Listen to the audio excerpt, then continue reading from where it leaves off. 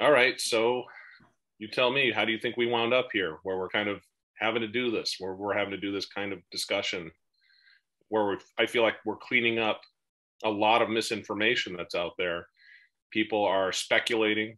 People that were not in the hearing are saying a lot of things about the hearing. People that were in the hearing are saying things that are not accurate. How do we get here? Well, there's a lot of background, almost 30 years of background, but the recent background has to do with the push since 2017, 18 to do new DNA testing on the evidence in this case. And a lot of that pressure has come from a media source who also got a couple of the defendants on board and campaigned really hard against the state, against the district attorney's office to get this evidence released so that it could be tested. And I think that you and I would agree that the tactics did not work. Yeah, no, it was a complete disaster. Which we've talked about on our show before. The pressure that was put on the district attorney's office amounted to bullying, threats, trying to strong arm them into doing what they wanted. Yeah, by using a worldwide podcast and a major, I guess you can call it a documentary. You and I would probably disagree that it wasn't documenting very much. And I'm not trying to cast aspersions to somebody else's work. I wouldn't like it if somebody else did that to us, but it wasn't much of a documentary. Much of the stuff that was in that documentary was common knowledge and well known. If you were involved in this case, even researching it, even for a couple of months, you knew all this stuff. So yeah, it's a bad situation that we constantly kept putting information out to colleagues and friends. We know a lot of people close to the case, telling people to take a professional tact to approach these people, these professionals, both in West Memphis as well as in Jonesboro at the state level, as well as the attorneys themselves. Everybody needed to start carrying themselves like professionals. And instead, we had doxing, bullying, and all these other things going on. And we were warning people not to do it. And so the result of that is what should have been just a routine request, which I think Ellington was going to do on this case, to have DNA testing done using MVAC, turned into a complete disaster, where Cressman effectively threw up a barrier and said, if you guys are going to act like this, then I'm going to exercise my rights as the prosecutor, and we're going to go ahead and we're going to fight this out, and we're going to take it to court. This should have been just a routine test, just done. It's probably done all the time. I bet you Cressman has never opposed testing by anybody else. But this case is different because of the fact that we have somebody that went on national television and absolutely resulted in a catastrophic response to the prosecutor's office. Then it was Ellington. And I'm sure that Cressman, his colleague, is not going to put up with it. So, I mean, it is what it is. These guys are high-powered people that are defending their reputations, and Cressman's not going to let himself be pushed around. And Ellington, who already had a judgeship waiting for him, just kind of slid out. And I think Cressman is just holding his position and holding the line against what he considers to be a bully. I think that's what he's doing. We beg people to not do this, to not behave this way. I bet you if they came and just asked cordially, asked nicely, showed that they wanted to work with the prosecutor's office rather than call them corrupt and call them names and dox them and things like this, it would have been a routine situation. We wouldn't be in court at all, and we'd be off to the races. We might even already have the results. Yeah. I mean, it's obviously probably the most notorious case in West Memphis in Arkansas history. One of the top cases unsolved as far as we're concerned in the nation. The notoriety of the case, it's a double-edged sword. It's great to bring it back to the attention of lots of people so that people dig in and look for new information and share new thoughts and ideas and that sort of thing, which is, kind of what we've done. That's how we got started doing this. We approached it from a different way than anyone else ever has. I think we took a textbook approach when we did it, and that was fundamentally different than what everybody else was doing. Absolutely. if these requests had gone unnoticed by the public, if it had just been done, in a back room, if it had been a phone call, if it had been a gentleman's agreement over lunch and not had protesters and a letter writing campaign and all this pressure put on the public office, I think there would have been a very different result. Well, I think if the pressure was positive, I mean, the letter writing campaign to write the judge, I think was absurd. That was just beyond. That was an absurdity. But there were people reaching out to the judge. Are you talking about for this last hearing? Yes. Are you talking yes. Okay, I'm talking about to get the evidence released. I'm sorry. Because a lot of those letters were harassment and threats. You're talking about the ones to Ellington? Yes. Yeah. Yeah, they were horrible. Yeah, they were horrible. And, we had a conversation with his secretary, and she was very scandalized over the nastiness that was coming. I mean, she wasn't getting a lot of love letters, from people saying, hey, we think you're doing a great job at the prosecutor's office. It was a lot of hate. Right. And unfortunately, there's still those same letter writers are still writing letters. And trust me, it's not working the way that people think it's working. Every single one of those is forcing the prosecutor's hand to say, at the very least, I need to stand against the bullying that's coming out of this.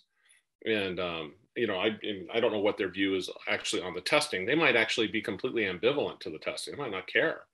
Right. But the fact of the matter is they need to put these bullies in their place. Yeah. And that's how they perceive it. And unfortunately, all I know is that some people have claimed that Ellington has said that. I know what the secretary said, that it was very unpleasant. It was a very unpleasant environment for them to work in. So nothing happened while Ellington was in office. That process got slowed down, stopped basically, and then he left and took his position as judge. And Keith Cressman became the district attorney to fill the rest of Ellington's term. So he started in January of 2021. And very shortly after that, the pressure started being applied to Mr. Cressman. And so then he came out very publicly and said, evidence is missing or destroyed. We don't know where it is. It might be gone. Yeah, the interesting thing on those two attorneys, just not to interrupt you, but we were kind of pre-warned that Cressman would be more difficult. Yes. Than Ellington ever was. Yes. That really our chance to really get the testing done without a lot of opposition, to just get it right through, was through Ellington's office. That Cressman was going to be far more, it was going to put up a lot more opposition. And that was just kind of his MO. That's what he does. He's kind of a tougher guy in general. And he carries that with him. He doesn't, we could tell by the fact he carried this all the way to a hearing that he's holding his ground. So Ellington was probably the key for them.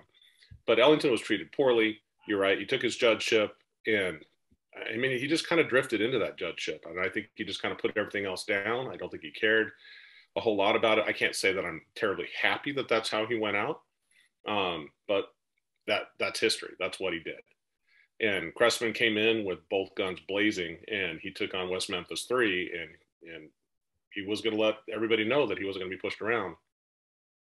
And unfortunately, the people in the media decided they were going to try and push him around. And that's what wound up playing out on June 23rd. But let's be clear. Tactics on both sides were wrong here. I agree. The media push against the office was wrong. And this not answering FOIA requests and saying the evidence is lost, that's also just as wrong. It was a circus. Yeah. Oh, yeah. Him kind of, whether he was even genuinely meaning that. When he actually said, I think the fire was burned up and police department wasn't promptly responding to the FOIAs and all this other stuff. That was a lot of misconduct, in my opinion. Cressman really should have been stepping up and being the professional there. And instead, the authorities in West Memphis, and I think they probably acted as well as they could. They had to go find the evidence, for crying out loud. and kind of show that it was there and demonstrate to the Eccles defense team that it was still there and relatively intact.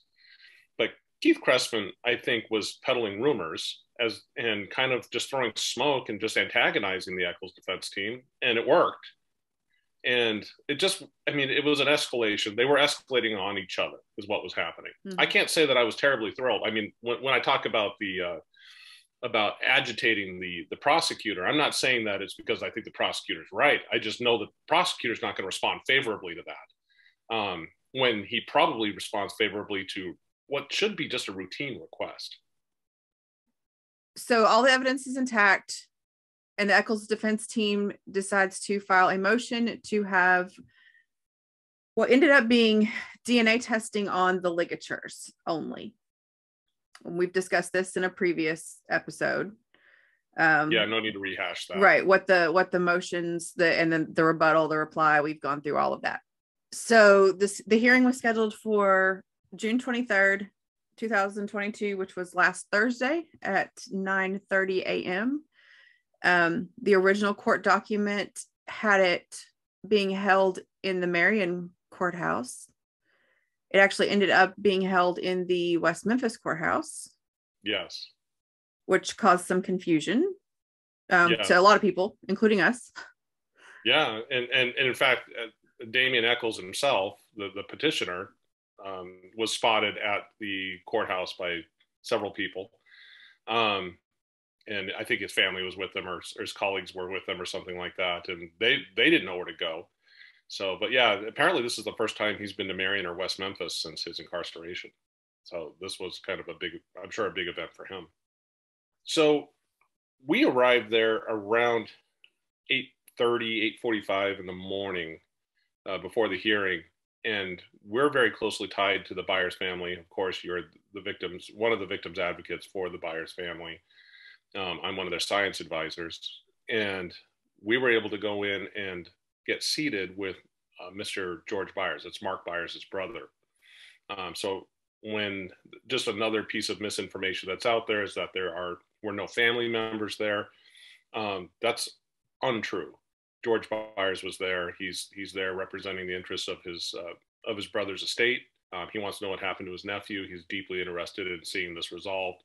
And he was working with Mark very closely for many years, trying to find out what happened to Mark's son. So it was a pleasure to be with him and to help him with his time there in the courtroom. So we were able to get in very early on. And one of the things that's very interesting is there was a large police presence there. They were very heavily armed, but this is not atypical of police that are concerned that there might be some type of physical altercation or something like this. And so they, you put on, it's better to be safe than sorry. They put on a bunch of weapons and armor, and they had everything lined up. They had a perimeter set up around the courthouse. They wanted to make sure the families would be safe. They wanted to make sure Damian was going to be safe because, there are a lot of people that don't like him.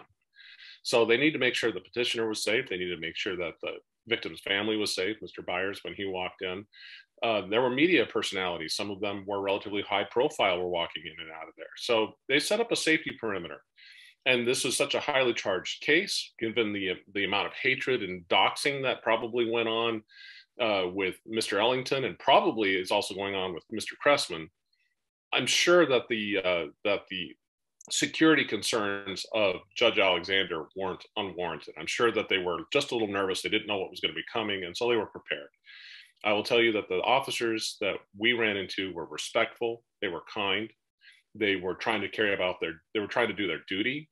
They wanted to make sure that justice was carried out and that everybody felt comfortable.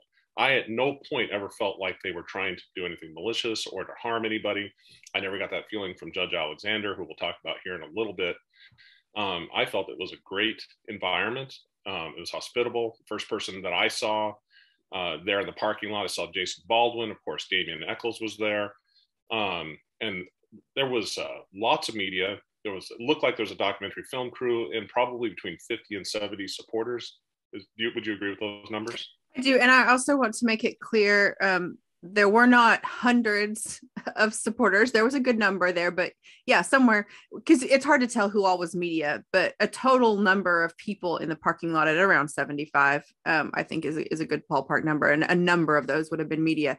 But also, I haven't heard anyone point this out. There was no one there in opposition. Everyone that was there was a supporter of Damien. Everyone that was there wanted this evidence to be released, to be tested. There were no people on the other side. There was nobody there saying, Judge, don't do this. I didn't see anybody. I didn't see any signs. Everybody was in one group. There were no separate groups. There was no fighting among the people that were there. Did you see any of that? No. I mean, this was probably a typical supporter rally. I mean, they're always very positive and very uplifting, and they're great people, and they're really out to try to get justice. I mean, Damien and Jason and Jesse definitely deserve to have their grievances heard and to try to get these answers done. I know that's why Mr. Byers was there. He wants to know what happened to his nephew, just like Damien does, all the others.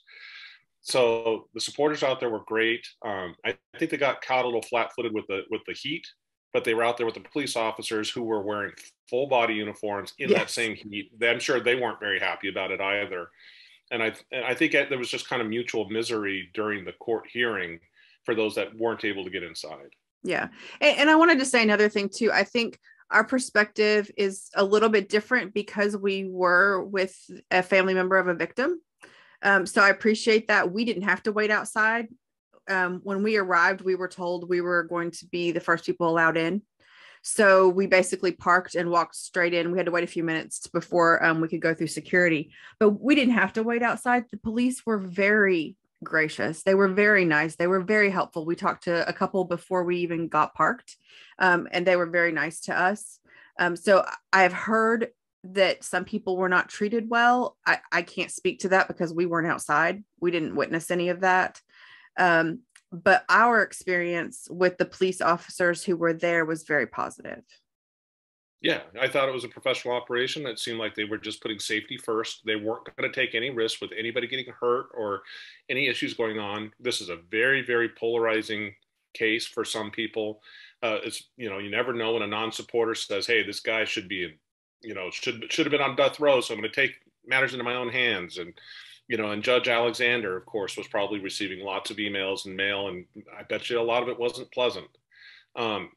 And I'm sure she's getting stuff now after the fact that isn't pleasant. So I think everybody was a little bit on edge. Remember, this thing has been dormant for 11 years. And, and by the way, saying that there's only 50 to 70 supporters that showed up is not an indictment on the concerns on behalf of the supporters there. No. It was horrible weather. It was absolutely horrible, and it's expensive right now, and it's difficult, and there's issues with COVID going on. And so it doesn't mean that supporters didn't want to be there and they weren't there in spirit. They haven't voted with their money and they didn't buy shirts. They were passionate, the ones that were out there. But boy, it's a real sacrifice to get out there on that was a Thursday morning in the middle of the summer. I mean, that's a hard hearing to make. Yeah. And I think all of our listeners know, but we're also supporters, right? We support the West Memphis Three. We want justice for Stevie, Michael, and Christopher. Absolutely.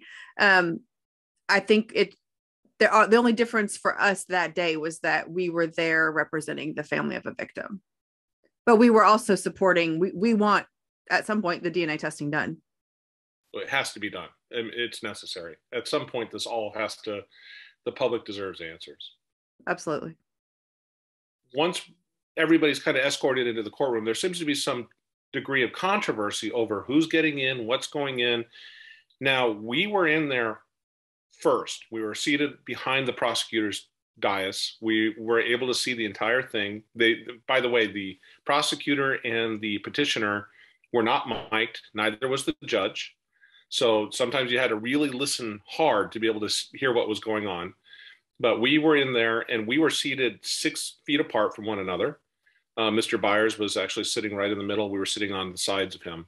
To explain a little bit to the listeners, so you walk in, there's a center aisle, and on each side, there's a row of benches or pews. There were 9 on each side. The front 2 benches on each side were shorter by about 2 feet. And then the rest, the 8 behind those, were all the same length. And I estimated about 12 feet for the benches that were in the back. And they were social distancing and masking. Interestingly, I did not notice, and maybe you did, when we went into the West Memphis courthouse. I don't know. I didn't see a sign for masks, but I wasn't looking for one. However, when we went by the Marion courthouse, they did have a sign up that said masks were required to enter. And that is the courthouse where Judge Alexander typically works when she's in the area. Yeah, somebody had verbalized that she was very big on this issue of disease control. Yes. Lots of health concerns, I think. Health concerns. And I don't remember who articulated that to us at this point. I remember it was a mail somewhere. But so we knew that we had to be masked. It was pretty clear that that had to happen. And that's going to play a role kind of right at the very beginning of the hearing. There was kind of a kerfuffle about that. But we were in there. They seated a large number of members of the media. In fact, it was interesting sitting across several people whom I did not know, look over to my right and behind me, and then see them on the news later on giving the story. So it was pretty interesting. There's a lot of press credentials in there, which is a good thing because the public now has eyes in there in an environment where the judge is clearly has anxiety about people spreading disease. And almost certainly the references to COVID, right?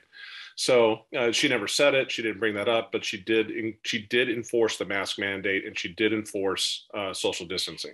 And I would just like to comment on that as well, because that has been brought up a lot that I've seen in the last few days, that the state did not have to mask, but the defense and everyone else in the courtroom did. That's actually not uncommon. And the reason for that is that all of those people, or most of them anyway, are outsiders. They've come from other places and they're bringing their germs with them. So if the state doesn't feel like they need to mask because they're around all these people that are from out of town, that's fine. And it's also very typical that it's necessary to see someone's face, and especially not being mic'd, that they need to have freedom to talk and to be heard. And so a mask prohibits that. And so from the courtrooms I've been in, I've only been in a couple since COVID, but that's actually pretty standard, that the state and even the defense and the judge, the clerk, the people that are in the front of the courtroom are not masked. So I don't know that that's odd. It didn't seem odd to me, but I know that I've heard other people point out that that was odd. And I want to bring up Patrick Benka, the attorney for the petitioner Damien Eccles, was also not masked. Correct. So, but she did mandate that Damien wear a mask. Yes. And which he complied with. Yes. And he didn't seem to be upset or irritated about it in any way, shape, or form. He was respectful. He sat up in the front of the room, as well as his associates. So, I mean, but we'll get to Patrick and Damien's entrance here in a little bit. It's kind of an important thing seems to come into some controversy because there's some misunderstandings about what happened. So we were in there. They seated the media in there. It was very quiet. There was almost no chatter in there. It was a very quiet room. Keith Crespin was there early, right around 9:10. In fact, the entire prosecutor's team was sitting there at the dais ready to go when we walked in at 8:45. It was about 8:50 by the time we got into the courtroom itself. It was about 8:50 when we got through. So, but I mean, they were clearly there. They were ready, and they were just waiting for court to start. Correct. At 9:20, I actually made a note because I took very careful, meticulous notes, including times for when things happen. At 9:20, Patrick Benka walked in, and I believe he did not have Damien Eccles with him at that time. Correct. Damien would come up a few minutes later, and he began to confer with Keith Crespin about some of the things the topics that were going to be discussed, and they were showing each other documents. This is pretty typical. And then it became very clear that the people that were going to be coming in were going to be required to wear masks. And so there was a big question about how to get masks out to everybody. Can they, I guess he mentioned that he might want to pause the court really quickly so that he could make sure that the people that he wanted to get in had masks. And I mean, it was kind of hard to see what was going on, but this was all happening before 9:30. So between 9:20 and 9:30, there was a lot of activity going on between the prosecutor, Keith Crespin, and the petitioner's attorney, Patrick Benka. Mr. Benka asked Mr. Cressman about the masks. And I was listening intently to this conversation and said, I understand that you're supposed to have a mask to come in. Is there any way we can lift that? The people that I need to come into the courtroom do not have masks. And or could masks be provided? Mr. Cressman then spoke with a security officer who was at the front of the court. That officer went out of the courtroom to what I'm assuming to chambers to speak with the judge, and came back and said, I'm sorry, they have to wear masks. Everyone, that's attending has to wear a mask. And he said, well, I can send one of my people down to Walgreens and buy a box of masks. Yes. Was the conversation that I heard. So then I think he actually left the courtroom. Yes, right? He did. I don't know if he went out the front or out the back, but he did produce a stack of masks when he returned. He went outside and then came back. Yeah. And at that point, people were seated, and that was right before 9:30, right at about 9:30 when that happened.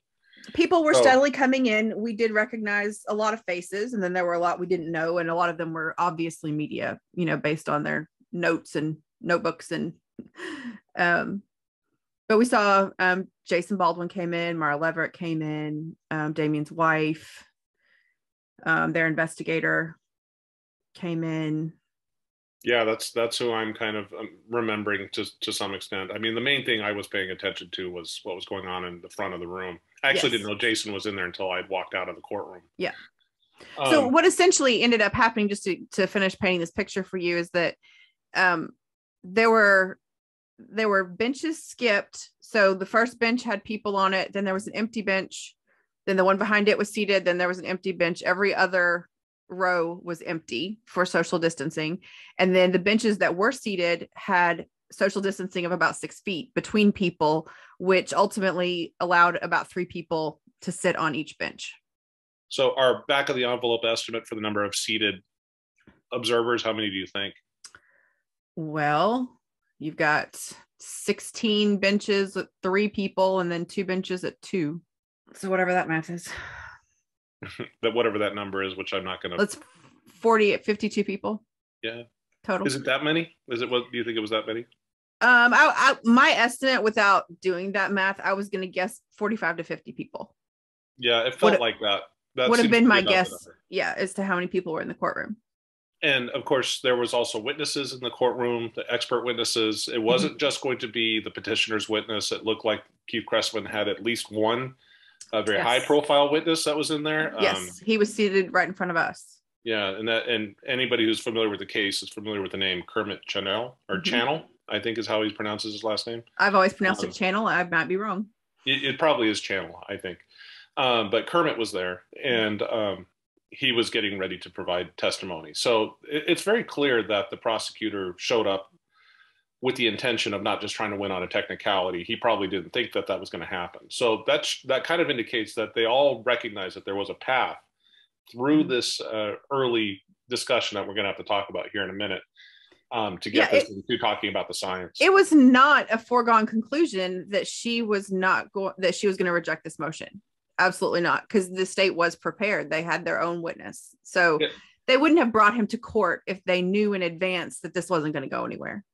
Yeah, there seemed to be just based upon the setting itself. So can we introduce Judge Alexander? I mean, you got some bio stuff on her. She's interesting. She's a very interesting person. Yeah. I don't have it right in front of me, so I'll just tell you just briefly what I remember. I was just curious about who she is as a woman. I talked to a few people who knew of her. One person who actually knows her, worked with her when she was actually a practicing attorney, spoke very highly of her, said she was very fair, and that she worked very zealously for her clients as an attorney, and thought that she was an excellent judge. And so I was happy to hear that prior to going into the hearing. And then I just read a couple of articles about her just out of curiosity. And so I found out that she is the first female Black judge in that district, which in this day and age, I find kind of appalling that I'm happy that she's the first, but I had no idea that she became a judge in 2016 or 2017. I can't remember which. I think she was elected in 2017. But still, that's only 5 years ago, right? Yes. You'd have thought that there was a Black female judge prior to that, or I would have anyway. So that was pretty interesting. So she had a really interesting childhood. She saw some injustices, which made her decide that she wanted to become an attorney and give everybody an equal chance, and to apply the law fairly. That's what, she said she wanted to do. And like I said, we're supporters. We want to see this evidence tested.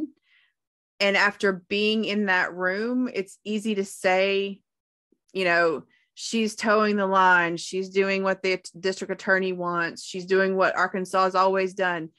Nothing could be farther than from the truth, in my opinion. I was there.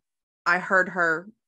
I think that what I read about her and what I've been told about her is true. I think she's very fair. Yeah. So, we came at it without the emotional veil of being, helping the defendants or anything like this. We were coming in there, sitting next to a victim's uncle and trying to answer questions. He just wants answers for questions that he and his family have always had. And, so we were coming at it from a little different angle. So I could see why there's a lot of anger. Anger kind of manifests from emotional expectations. So I think that's one of the advantages to having, not only the media in there, but having people like Mr. Byers in there, who, by the way, was disappointed by the verdict, or by the finding of the judge. But we're going to talk about this here in a minute. So in terms of your opinion of her, and I'm sure it matches exactly what mine was, she walked in there. She was in control of that court. She was called to order right at 9:30. She was very not prompt. Late. Mm-hmm. She was very prompt. She wasn't going to put up with any nonsense. She was tough. She was articulate, and she was exceedingly intelligent. And anybody who would say that she came in and she was unfair, or she was biased, or she was, she had made up her mind, does not know anything about what happened to that courtroom, or they are sitting there with their own emotional bias and it's clouding their judgment. Because I will tell you, she came in there, she did a very good job of trying to referee what is a very, very difficult and emotional situation. And I think anybody saying that she came in with a bias or something like that is not paying attention. She articulated point after point after point of opportunity for the petitioner to deal with the questions at hand. And, as you and I observed, that was not handled well. We're probably going to be the first ones to say that. And that's not going to make us very popular. But, the transcripts are going to be public soon, and people could read it with their own eyes. And they're going to say, well, wait a minute, this didn't go down the way that I thought it went down. They said it happened like this in the courtroom, and it didn't happen like that. In fact, that's the reason why we're recording this. Just an interesting aside, while we were observing what was going on in the front of the courtroom before the hearing started, and I know you caught this too, Mr. Cressman had put a couple sheets of paper stapled together on her desk. And when she entered the courtroom before she started, actually, the court was called to order before she started the hearing, she picked it up and said, "Who put this here?" and threw it. Yeah. And Mr. Cressman was like, "Oh, it was me, I'm sorry, Your Honor," kind of thing. And so I thought, actually even more offensive than that, because he said he had done it and then she threw it. Yeah. And so I thought, it wasn't like she was any fan of Keith Cressman. No. Exactly. And that's exactly what I thought. I was like, okay, so they are not buddy or whatever, or he should have known better than to behave this way in her courtroom, right? That it was clear she didn't want anything on her desk. Absolutely. She took it as a clear form of disrespect. Yeah. Yeah, I agree. Sorry. It was just an aside that I haven't heard anyone mention. No, it happened. That's what happened before the hearing even started. So she called it to order, and the first thing she brought up was venue, if I can recall. It was venue, and then she said there are two hurdles. And so go ahead. Let's talk about venue for just a second. Sure. Because that was potentially an issue. Cressman, in his rebuttal to the motion, said that it was filed in the wrong venue, that it should have been in Craighead County instead of Crittenden County. So that was, and supporters of Damien said, no, that's ridiculous. Of course, it was filed in the correct court. And then I've even heard that it was resolved at this hearing and that it was filed in the right court. That is not what happened, is it?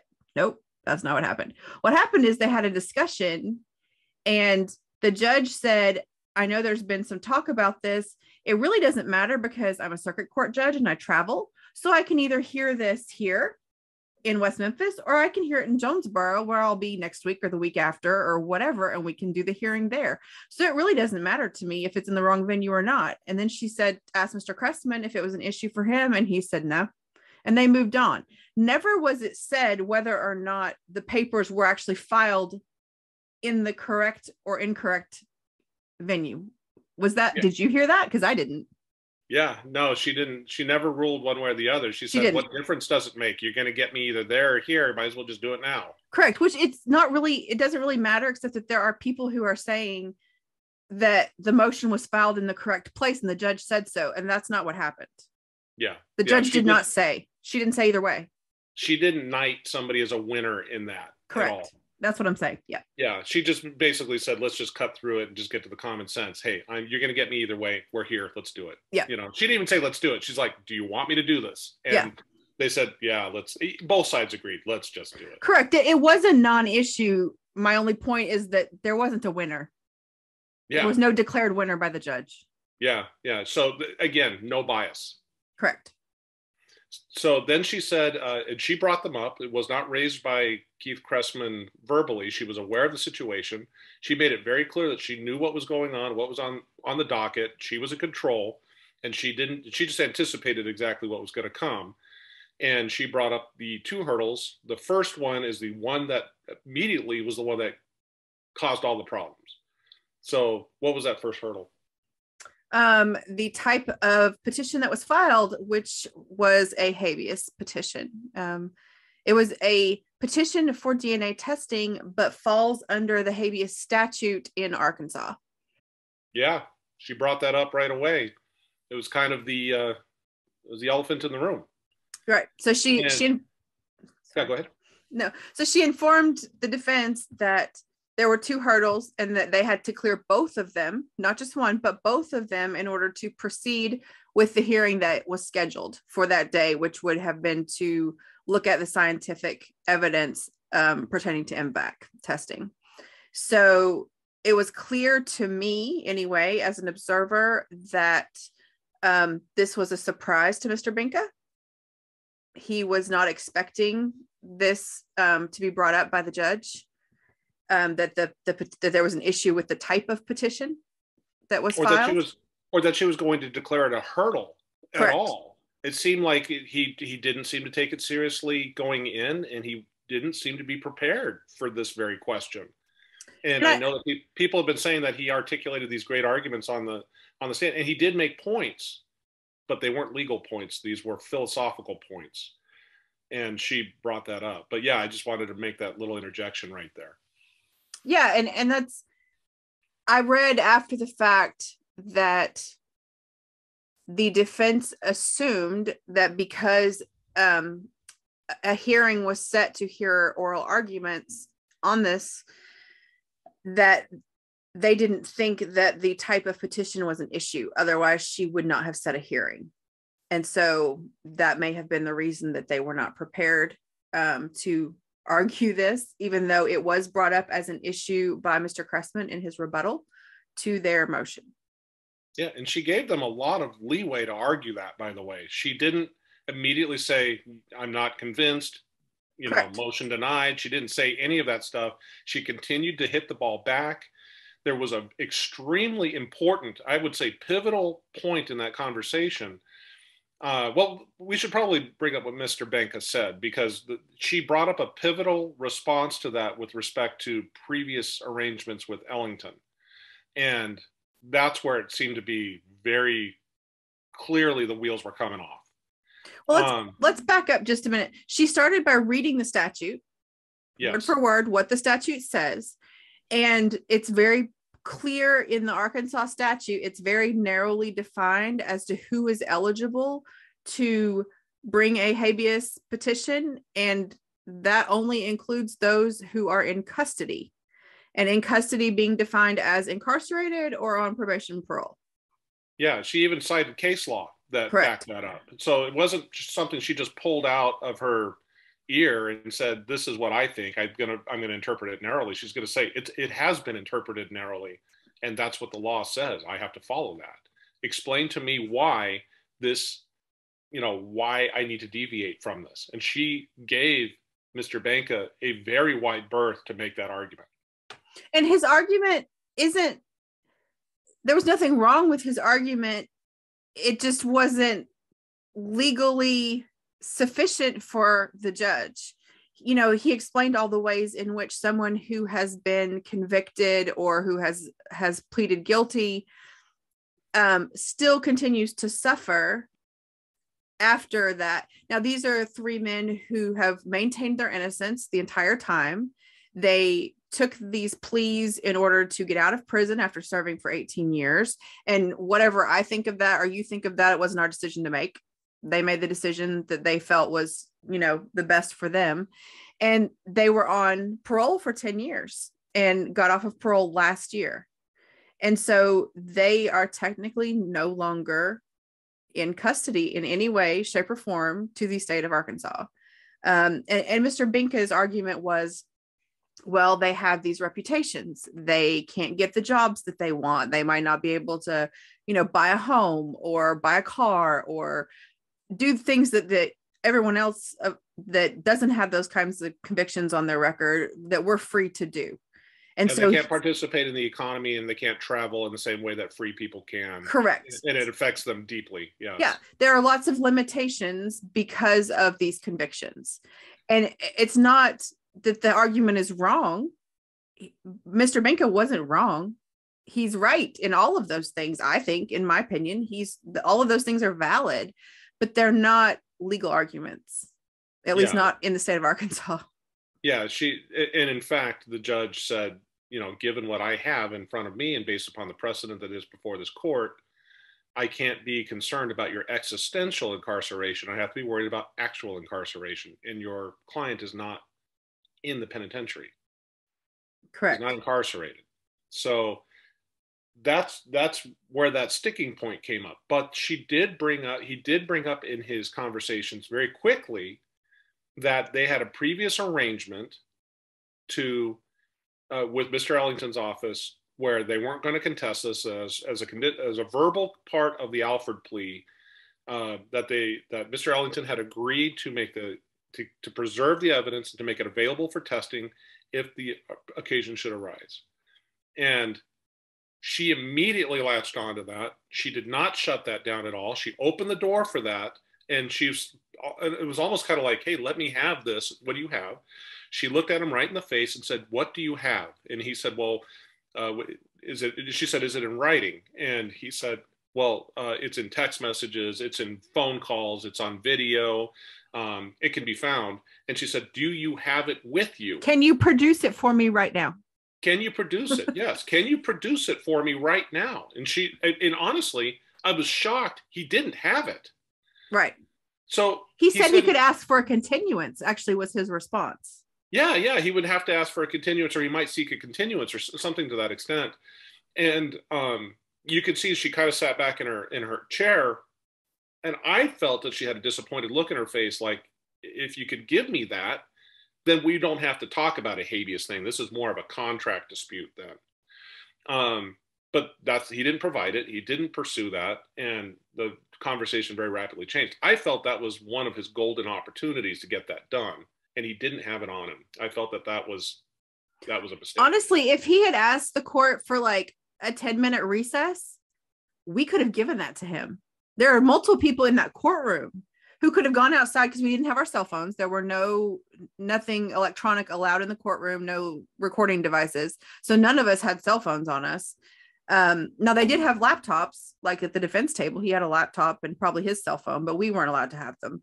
But there were a number of people there who could have provided that information. I feel sure in a matter of minutes could have found that for him. Yeah, it's very prominently displayed in the University of Arkansas speech that Ellington gave after the release of the West Memphis 3 that's available at several locations on YouTube. So it shouldn't have been a challenge for them to be able to provide it, but he just didn't seem to be concerned with that argument as a strong argument, or he just didn't have it on him. And he continued to pursue he then made the argument of what does it mean to be incarcerated, or what does it mean to be free? What does it mean to be free? And she said the legal limits or the legal language that I have in front of me is not based upon your definition of free. And he said that we feel that the definition being applied here is unconstitutional. Now, of course, once he did that, we knew that the wheels had come off. And I'm not saying that, Patrick Benka was doing a poor job in terms of articulating that. It might in fact be unconstitutional. He might be absolutely right. But once you're going into court, you're making those kinds of arguments, this is an uphill battle, big time.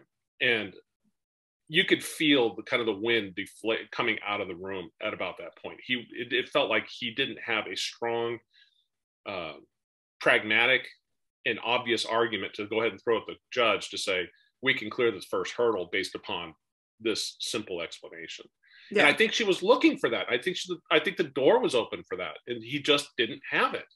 Well, and in fact, after they had that brief conversation and he said he didn't have any kind of evidence to back that up, I wrote down, she said, then it's irrelevant. You have two parameters for this habeas petition. That's right. I remember. And then they went on. Yeah. And she kept saying it was irrelevant. I do remember that. Mm. So, I mean, yeah, because it's all hearsay at that point. Yeah.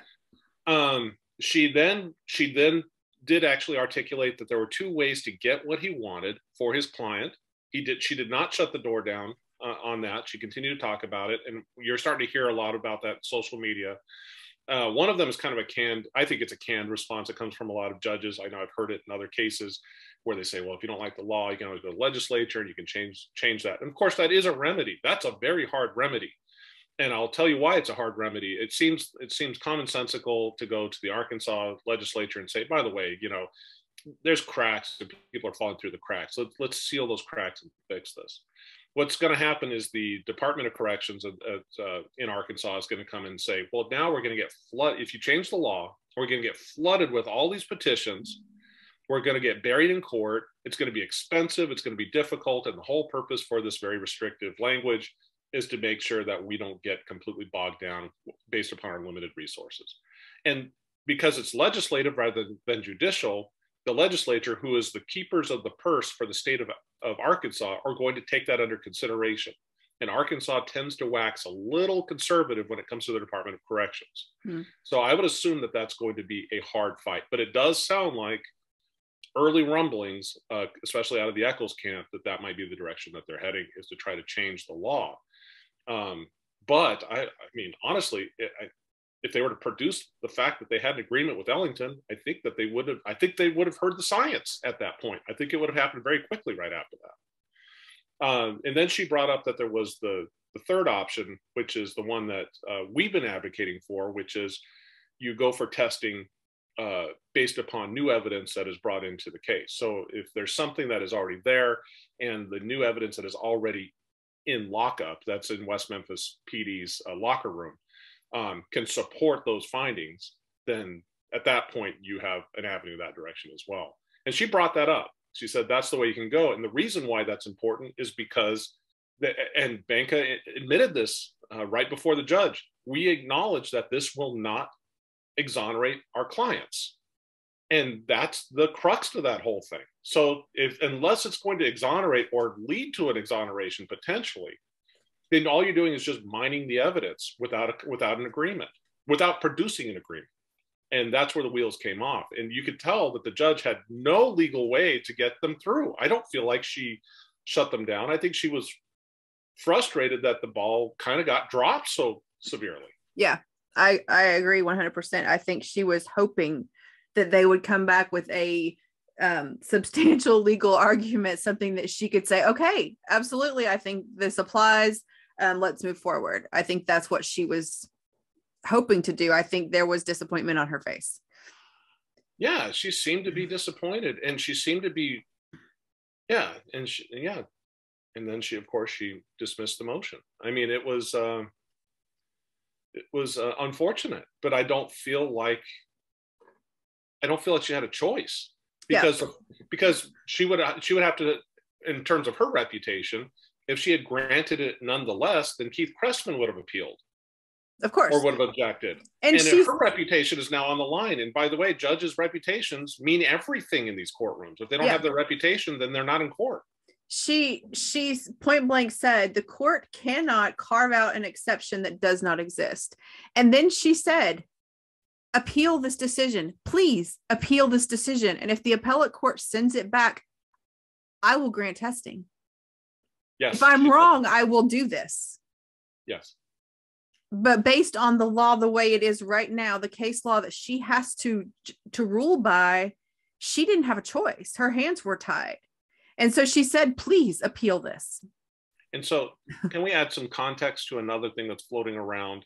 Yes. Where they said that she looked over at Damien or Damien's attorney and chastised him for accepting the Alford plea. That's not what happened at all. No. Yeah. Do you want to go ahead and say that? Because I know. Well, I mean, I wrote it down in my notes because I took a lot of notes. But she did. She looked at Damien and said, you could have had a new trial, but you took the Alford plea and there have been no petitions on your case in 11 years. And it wasn't that the way she said it, she wasn't condemning him. She wasn't saying he made the wrong choice in taking the Alford plea. I think it's taken a while for this petition to get here and you weren't prepared. Like if you were going to take 11 years to bring this petition to the court, I expected more. Bring me something I can approve. Yeah, I think that there was some element of that, but it certainly wasn't her shouting down Damien. No, not at all. Not only that, she's saying you took the Alford plea, but also in the context of you took the Alford plea knowing that would shut down certain options for you. So you knew that was going to be a problem. There are other avenues and you haven't pursued those. So that seemed to be the context that she was going at. And had you served me any of those other options, and by the way, when you look at the social media accounts of some of the people tied to this, I mean, I feel bad for Damien not getting this because this is something he really needed done. Jason needed it done and Jesse needed it done. And the victims need it done. Yeah, they all wanted it done. And I think that ultimately it's going to get done. I think it's going to happen. But, like I said, we talked about earlier, when you go after the prosecutor in a really nasty bullying way, he's not going to play ball. Yeah. He's going to make you fight for it. He's going to make you fight every inch of it. After she went through that, she said, you need to find another way to get this DNA tested. Habeas does not apply. It wasn't, she's encouraging them to go for other avenues. She wants them to find another way to bring this DNA testing about. It wasn't, you're out of luck. This is the end of the road for you. Habeas doesn't apply to your case. Therefore, you're done. You've lost all hope. This is it. It wasn't that way at all. She gave them suggestions on how to proceed. And she was basically saying, please do these things. Please do these things so that you can keep going. Now let's be frank in how her demeanor was. She was not humble. No. Yeah, I'm getting excited about this, but she was very calm, even keel, to the point. Very. I would say she was both calm and stern at the same time. She was, yes, but and let's for just 1 second too, for both sides. Now, Mr. Cressman barely opened his mouth during the hearing because he didn't have to. When he was asked a question, he basically said, "I rely on, my reply to the motion," and sat back down because he didn't really have anything he had to say. But I don't think he said 30 words the entire hearing. Correct, but she was that way with both sides. What little interaction she had with Mr. Cressman, it wasn't just for Damien's side. Yes, yeah, and I don't think that she showed any favoritism towards Cressman at all. I mean, you hear that all the time, that like there's some kind of collusion happening between the judge and the prosecutor to keep. There was no evidence of that at all. Like you mentioned earlier about the paper, that was, by the way, off the record. That was before she even called it to order. She had already, Cressman had already kind of crossed her. Yeah, so that was my read on her, is that she was very deliberative. She was extremely articulate and intelligent, And I also want to make one more comment. She did not suffer fools lightly in that courtroom on either side. At one point, we already talked about what happened with Cressman, but at one point, Patrick Banka endeavored to try to educate her on the history of the case, and she just raised her hand and said, "I've read all 4,000 pages of court testimony in this case. I know it inside and out. You don't need to educate me on anything. I know what's going on here." Yeah. So, and that put that, down right there. So she's got an understanding of what's going on. She knows what her predecessors' rulings were and why they were what they were. And, she made it very clear, this was her independent ruling. This is not coming from some other side area. And in the end, when you follow what she was dealing with, one of the big arguments that's now kind of raging online and probably will rage for a couple more months is whether or not, the request for testing, whether or not that resides outside of the Arkansas code for habeas corpus. And of course, it's in the habeas corpus code. That's where it is. Yep. And she brought that up. She says, they said they read the code and saying, all persons that have received convictions. And she said, yeah, but where is that? And he said, well, it's under this section. We went over the whole thing. And she goes, what is it called? And he goes, habeas corpus. And she said, exactly. So it was frustrating to watch this all play out, because honestly, had they showed up with their A game, I think that they would have sat down and had a discussion about the science. And there was apparently a second hurdle. You're going to have to remind me what that second hurdle is, because I always forget what it was, and I didn't write it down. Yeah, because we haven't gotten there yet, but it was the case of Johnson versus Arkansas. Johnson versus Arkansas, yes. Yeah. A couple things. She did, just to be transparent about what happened in the hearing, there was a point when Mr. Benko was trying to explain why Damien is in fact not free, and the judge said to him, I follow the law and statutes, not public opinion. I don't like grandstanding, and I'm not saying that you are, but you can get there real quick. So she didn't like, and then she made, like you had said earlier, another comment about, existential reasoning, and, that's not the law. She was very by the book. And yeah. I think that if he had presented a good legal argument for testing, even though Damien is not incarcerated or in custody in any way, I think she might have taken the leap and risked an appeal from the state and risked her decision being reversed if he had given her something to stand on. Yeah, he didn't give him anything. That was what was so frustrating about it. She basically said, habeas isn't going to work. Mm-hmm. What else do you got? She didn't say, no, we're not doing this. And, right. And by the way, let's also clarify this. Did she ever at any point say there shall be no DNA testing? No, she didn't even get to the question. So when people say she denied testing, that's didn't. Just flat false. She denied the reason that she denied the vehicle they used to ask for the testing because it doesn't fit the law. Yeah. That's it. Yeah. Yeah. What you're asking for requires an ambulance, or you're driving a cement truck. I think from all the suggestions that she made, to me, it was clear that she has no problem with the evidence being tested. Did you get that same vibe from her? She never said the very fact that she was having a in-person hearing that so many people are talking about indicated that she felt that it was very likely the hurdles were going to be managed. Yeah. Now let's talk about what she said at the end. Okay. When she said that she was denying their petition, she said that she held that hearing to be transparent. She did say that she had already, she'd read the trial transcript. She knew the background. She had read all of, the motion and all the replies to the motion, the original motion. And she had already decided this. What she had decided was that there were two hurdles they had to overcome to proceed.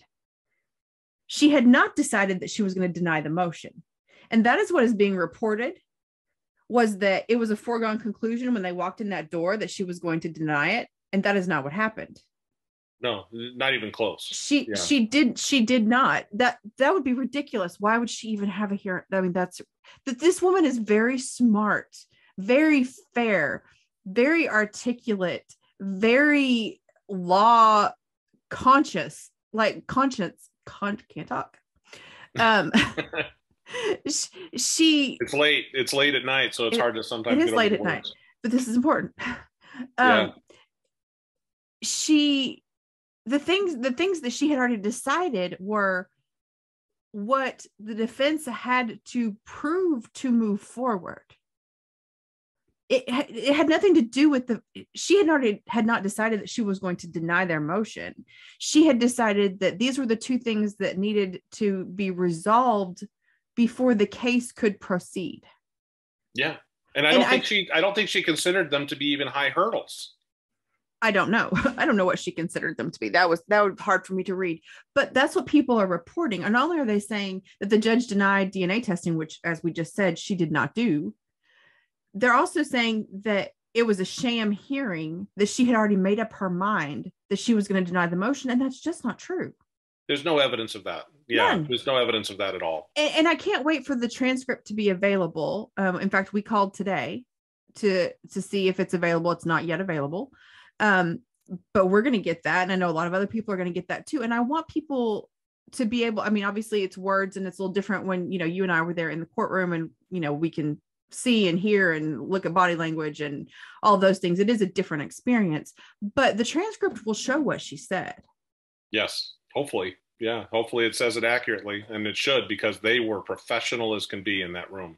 Yeah, absolutely. But I think there is a lot of misinformation out there, and I understand it. Like I understand how disappointed the defense is, and all of the supporters. We're supporters too. We're also disappointed that it's going to take longer to have this evidence tested. Absolutely. I think what we wanted to bring to you is that there's a reason that motion was denied. And it's not because people are trying to stop Damien and Jason and Jesse from being exonerated, or that nobody's interested in finding out who the real killer or killers are. That's not what happened here. Yeah. I don't even think that was even brought up. It wasn't, but that's how people are extrapolating from what they've heard from the very few people that were actually in the courtroom. And and running with it because they want to defend the three who were convicted. Well, so do we. We also believe that they're innocent, but we also know that if they're granted something that's not legally sound, if the judge decided to go on her feelings, let's pretend for a second she's a supporter and she thought, I'm going to grant this because nobody else has, and I think this testing needs to be done, and I don't need a legal reason for that, and I'm just going to grant it. Do you think that'd get reversed? Yeah, Cressman would have appealed that and blown her career sky high. Her hands were tied, and she gave suggestions on how to proceed. I don't know what else she could have done. Yeah, she said, and let's get this clear. It was not a fast hearing. I mean, it was fast. How many minutes was it? You wrote it down. 53 minutes. 53 minutes. We walked out at 10. She called, it was all over at 10:50 or 10:23, and we started right at 10:30. So 53 minutes.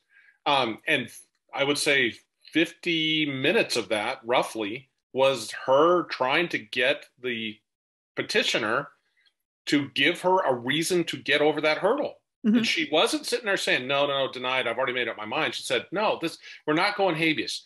Give me another path. There's got to be another path here. And she said, here are the legal pathways that I can see. Which one of these can you go through?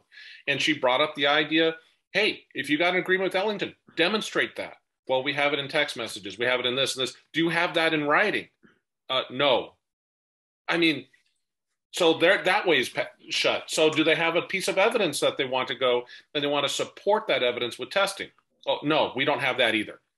And it was the most, and when that happened, your jaw was kind of on the floor saying, you guys should have known. Cressman told you that these were his objections. You needed to come in prepared to play ball. But they assumed that Cressman wasn't really going to put up kind of a paper fight but he didn't have to, because the judge was going to follow the law. And we all knew, we could see, I mean, yeah, it stung. It was disappointing when she said, I'm going to have to deny it. But at the same time, did you feel like she had any other choice? I mean, I'm a supporter. Do you feel like she had any choice? No. And I was going to say, I think literally, like maybe the only bone she didn't throw was she could have said, the court's going to recess till after lunch, regroup, and we'll come back. But I bet you that if Mr. Binka had said just that, like, could we have a recess until and come back after lunch? She probably would have granted it. Heck yeah, but he didn't ask for it. Right. Yeah, if he had said, listen, I can go and give me lunch, give me an early lunch, give me 90 minutes to comb through these records. I will find a video, I will download it, and I will bring it in. I bet you they would have been past hurdle one. And or I'll find you some case law or something. Something, yeah. Something. And, you know, I mean, I feel like her hands were tied.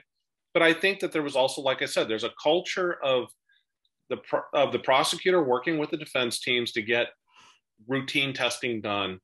And this is not, there's nothing routine about this case because they're so adversarial. Mm-hmm. And I mean, like I said, this judge, she came in, I bet you she was up all night the night before. That's my expectation. She probably didn't get much sleep. But honestly, I'll just go and say I had a lot of respect for her. I felt like she carried that courtroom well, given the amount of pressure and the amount of stress and the amount of notoriety that the case brought, but also that the court hearing brought. The media was trying to get in there. And of course, you know, you've got to consider and balance the issues of victims. You know, Chris Byers' uncle was sitting right there. She wanted to do the best job for everybody there. And the door is not shut to testing. I mean, that's just ridiculous for anybody to say that. That's just not so. Now, can they go and change the law? I think that's the hard way. I think that's the equivalent of buying an airline so that you can get free peanuts. But I mean, it does have the greater good. I support that kind of change, but that's a hard change to get done because it's going to cost millions of dollars to the state to be able to fund that type of activity. So, you know, there we are. You know, that's how it was. And then we walked out at 10:23. Yeah. I think one of the main things I want to come back to is that she scheduled oral arguments for this hearing. From my understanding, the court calendar for her was scheduled for all day for this hearing, you know, the entire day. And Mr. Cressman brought an expert witness. I think all of those things indicate that there was no foregone conclusion, that they expected this to last much longer than it did, that they expected to hear, you know, the scientific evidence that we all thought we were going to hear. I think there was an expectation by the state and the court that this was going to proceed much farther than it did. And probably get granted. Yes. And so the people who are saying that, you know, it was a sham, there was, you know, she had already decided before she came in, it was a waste of everybody's time. I disagree. I think the evidence points to the fact that they thought that they were in this for the whole day, that there was going to be a long hearing for that day. And so I don't know where that's coming from. And so I just want to point that out again, that there's no evidence that shows that any of that is true. And if you had sat in that courtroom, or if you do happen to know Judge Alexander or have observed her before, she does not strike me as the type of woman that wastes anybody's time, especially her own. Yeah, absolutely. And I guarantee you, she did not put in all those court instructions for the seating of people and all the other stuff because she was intending to do any kind of harm to anybody. She was in here to do the court hearing the way that the law prescribed. She followed the law. As she said, I completely agree with this. She did not instruct West Memphis PD to put on all that body armor and stand out in the heat right alongside all those supporters who were clearly agitated over the situation and were probably emotional after getting it denied, and then having that misinformation doused across them. You know, she's not the kind of person that's going to schedule a hearing for the express purposes of antagonizing people. Absolutely not. That is ridiculous. And, I think that there was nothing but, honest intentions on her behalf. And anybody who says anything otherwise is just peddling an emotionalism. That's all it is. Prior to the hearing, we were told, with the group with George Byers, that there would be limited seating in court. So I don't know how far in advance they had planned out the seating arrangements and how that would go and how many people they would let into the courtroom. But we were told that there would be very limited seating in the hearing. Yeah, that was kind of an open thing. And by the way, they were, like I said, the police were wonderful, but I don't think that she wanted to put the police department through that, expend those resources, put all those miles on people flying in. I don't think that she wanted to do that to supporters. I think she went there to go and do her job. She felt she was going to do the best job she could with the information she had. So let me just go ahead and say, I feel, and this is just my belief, I cannot get into the judge's mind, but I feel like she felt, or she was operating on the premise that the petitioner was not exactly bringing their A game to that courtroom when they really absolutely should have brought their A game. I agree. I think, like I said before, I think she was disappointed. I think she expected more. She asked for more over and over in the courtroom, and didn't get it. And I agree. I think she was, and contrary to what has been reported, she was not confrontational. She was direct. She was stern, and she did not want to waste people's time. It was hot outside. There were officers whose time she respects, that she wants to make sure that they're safe as well. Her own safety was a big deal. Obviously, she's got everybody socially distanced. And just by the way, on that social distancing thing, it turns out that was prescient because a filmmaker, podcaster, actually went on social media and disclosed that he had COVID. So had he been in the courtroom and she wasn't doing the spreading or the social distancing and the mask, it's very likely you would have had a super spreader event. So we're grateful that she did that. Yeah, because we're both well. Yeah, I'm good. Yeah, me too. Let's talk a little bit about, do you want to talk about the crowd and who was out there and what was going on? I don't want to get into some of the social dynamics. There was some stuff out there that I don't really want to get into about that, but I do want to talk about the crowd and how supportive they were and how wonderful they were. I know that they did not recognize George Byers walking out, which was kind of interesting. Mark Byers, of course, if he was walking across that courtyard, everybody would have recognized him. He just stands right out. Yeah. But George Byers, he walked out, and he's a tall, very tall man, like just Mark like his brother was. He's a force that you can recognize, but he's very humble. He has a very quiet demeanor. He's soft-spoken. Very soft-spoken, but he carries force with him. I mean, he doesn't need to speak loudly as Mark did. He's in many ways the exact opposite of Mark. And to be able to see George Byers and Jason Baldwin have a really wonderful conversation and be able to observe that, I mean, that by itself made the entire trip worth doing. It was a beautiful moment. Yeah, it was. Still makes me smile and like cry. Yeah. So in fact, Jason, when we walked out, Jason Baldwin, the first person we saw was Jason Baldwin, and they took to each other. They hadn't seen each other in many years, and they took to each other right away. And I'm glad to see that they are friends still. Yeah. It was, I thought the atmosphere, now we didn't spend any time out there on our way in. We just walked through the crowd to the courthouse because they were ready to seat us. So we were expected. Yeah. Yeah. They'd given us a time that we would to be seated. And so we just went straight to the courthouse. But afterwards, everybody was milling around outside. They still had their rules up that we couldn't be in that first parking lot closest to the courthouse. We had to stay in that second parking lot, which we had stopped when George and Jason started talking. We had stopped in that parking lot. A police officer came over and asked us to move, and he was very nice about it. He wasn't pushy or anything.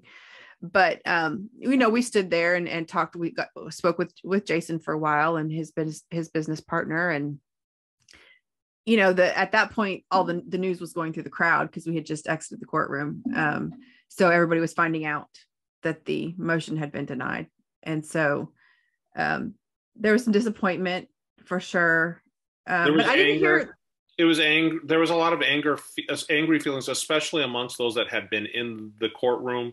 Yes. I did hear Mara Leverett kind of briefing the crowd on what happened. I could say that she gave a probably the most accurate, immediate, discussion of what happened to the crowd, but she left out certain failures on behalf of the petitioner.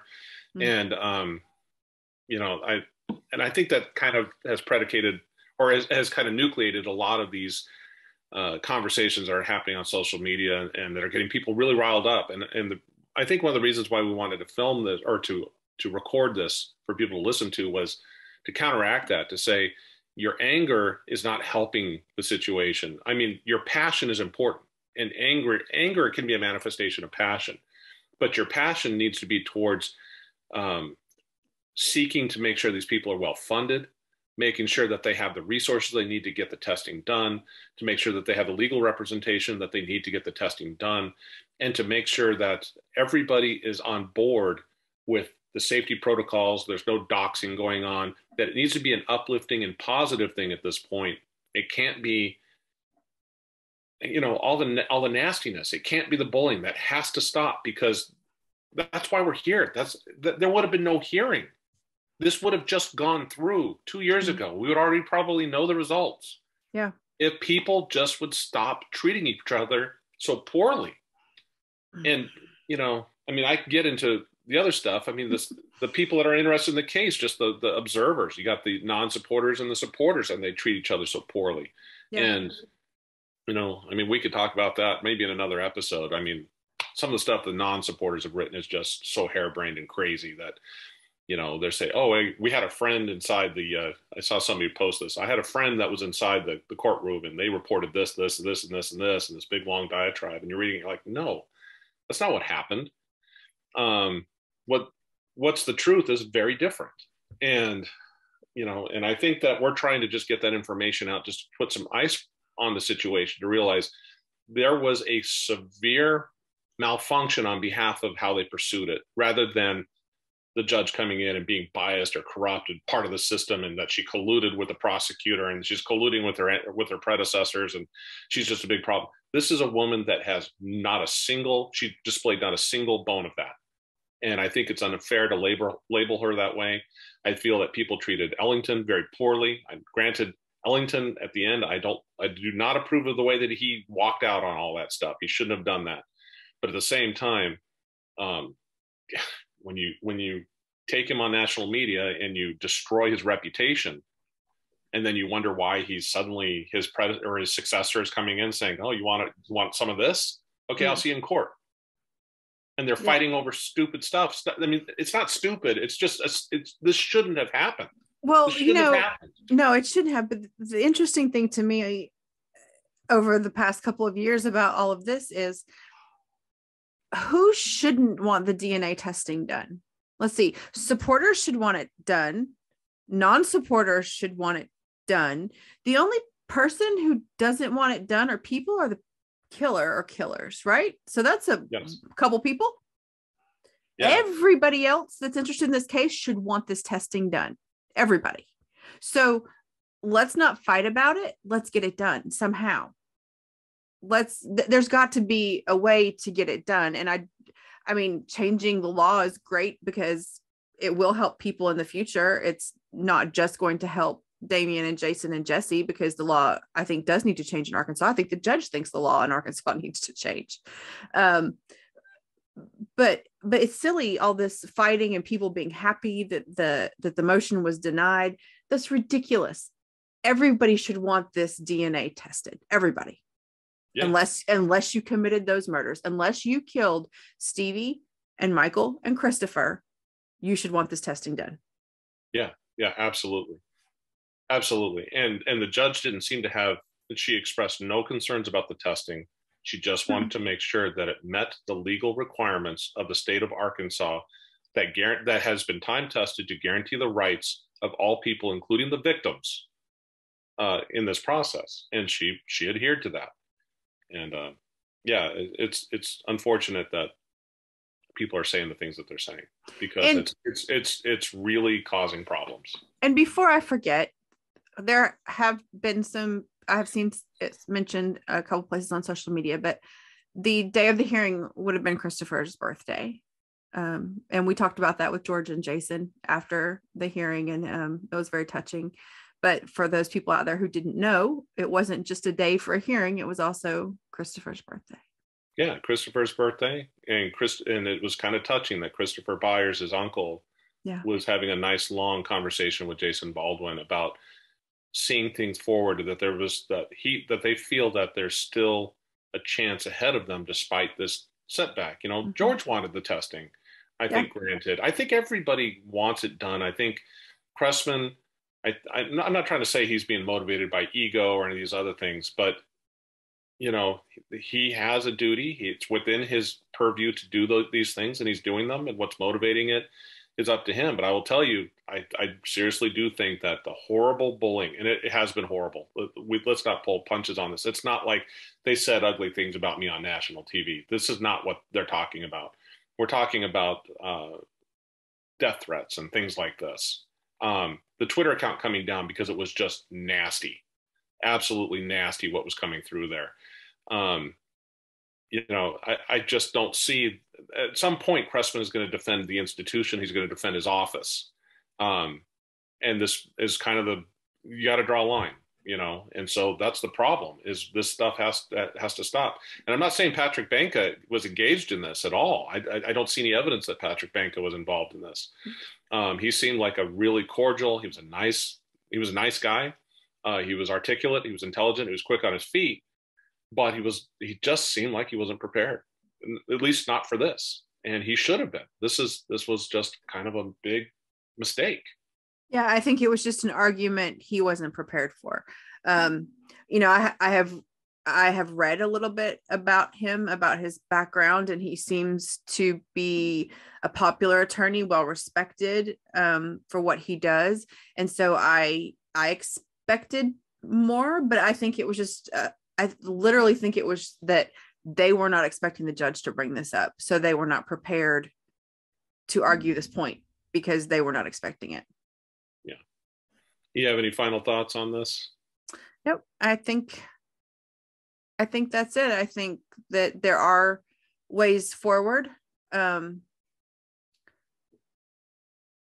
I think what different people are going to explore those differently. We have different avenues, different ways to move forward. So it'll be interesting to see all the routes different people take. Yeah, the door's not closed on testing. The door's not even closed on this question of whether it's habeas or not. I mean, it sounds like Damien's group is going to go and pursue this habeas thing, hell or high water. I mean, it's not how I would go about it, but that's how they've decided they're going to do it. And then, of course, there's other players. I frequently referred to Jason Baldwin as being the sleeping giant in all of this. He has the ability to play cards. He hasn't done it yet.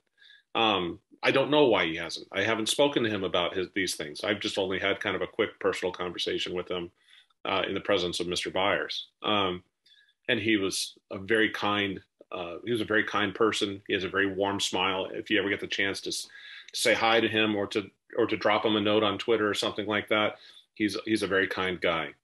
So I just wanted to say that. I mean, I don't know where this is going to go. But the door isn't closed. And I would be frustrated if I saw that they continue to pursue a very hard route when the judge said, there are these easier routes. Let's go these easier routes. And then we'll go on to the second hurdle. And by the way, I want to bring this up also, is this is not the end of this, right? I mean, if you're Keith Cressman at this point, who's clearly digging in, he's going to make them fight for it. He's going to make it expensive. He's going to make it difficult for them. Whether that's what he should be doing or not is a different issue. That's a decision he's made. It's his legal right to do so. He was going to fight that hurdle. And then there's a second one. He was going to fight that one. And then they were going to get into the question of whether or not this was a scientifically viable method. He was going to fight that one. I mean, he had Kermit Channel sitting right there. Kermit Channel is no joke. So he was going to put up some type of response that was going to be pretty articulate, strong, and put together by people that the state of Arkansas trusts. And he was probably going to try and blow holes in the system, into the situation, into the arguments. So this was in no way, shape, or form going to be well, if we had just gotten past that, then we would have gotten DNA. That was not even close to the case, but likely it would have wound up with that conclusion. But it would have been a hard day. It would have been a hard day for both sides. And I was looking forward to it. And it's unfortunate we couldn't even get past the first hurdle. Got an early lunch. We had an unfortunately early lunch. Well, I had a great early lunch. I mean, hanging out with George Byers is always a treat.